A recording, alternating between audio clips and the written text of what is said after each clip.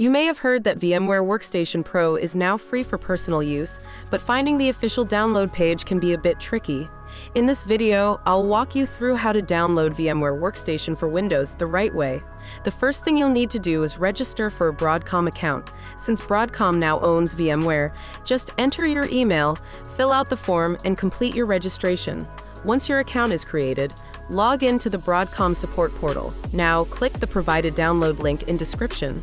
This will take you straight to the VMware Workstation Pro download page. From there, choose the latest version for Windows.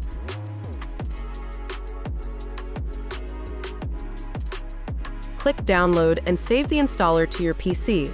Once it's downloaded, you're ready to install VMware and start running virtual machines on your Windows system. And that's all there is to it.